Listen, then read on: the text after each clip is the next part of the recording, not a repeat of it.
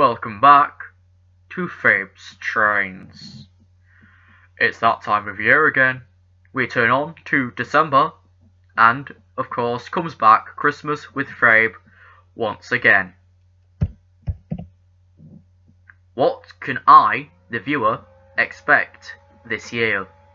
We have only currently listed 6 days, as the rest will be planned as we go along.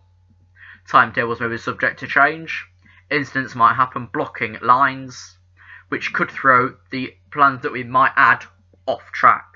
In one, a revisit to a location on the Castle line. This will be between Newark and Nottingham specifically. I'm not going to say where, as that will spoil the fun. In two, a revisit to another location on the Castle line.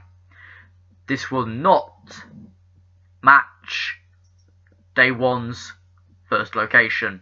In three, a revisit to a third location on the Castle line. Again between Newark and Nottingham. Day 1 to 3 will be filmed on day 1, the day this video is out. We expect these videos to be out up to plan as early as 1800 hours and as late as 2100 hours. If you happen to be busy or in bed before these times, please watch them the next day. And if people haven't yet seen them, please do not spoil the location, as I will not be giving it away in the title either. That'll be fun. How would I mask it up? I'll figure it out.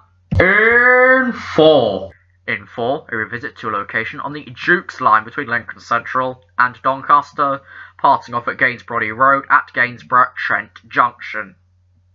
This could be anywhere, of course, between Lincoln, Saxelby, Stowe Park, or anywhere, Haxey, Park Drain, Orkley, Finningley, or anywhere up near Doncaster. Wait and see. In 5, a location on the southern end of the Castle line. This will be between Lincoln Central and Newark Northgate.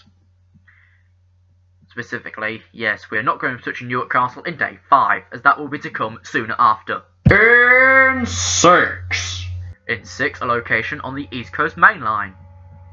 This can be anywhere between, of course, London King's Cross and right the way up to Aberdeen and Inverness.